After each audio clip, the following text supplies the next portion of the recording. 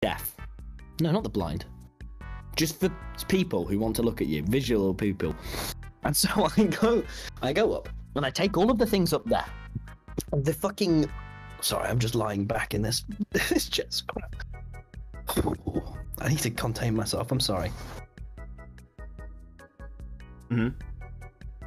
Okay.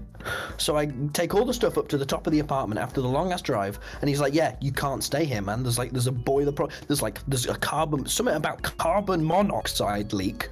I go, "What?" And he says, "Yeah, you can't stay here likely until probably late next week." And I go, "What?" And he goes, "Yeah." And he goes, "Yeah, you just okay, it's good you got your stuff. We're gonna have to go stand outside." And I've just put all of my things, my diamond play button, my talking of my diamond play button, my PC, my clothes. And so I get my little bag, and he's like, "Yeah,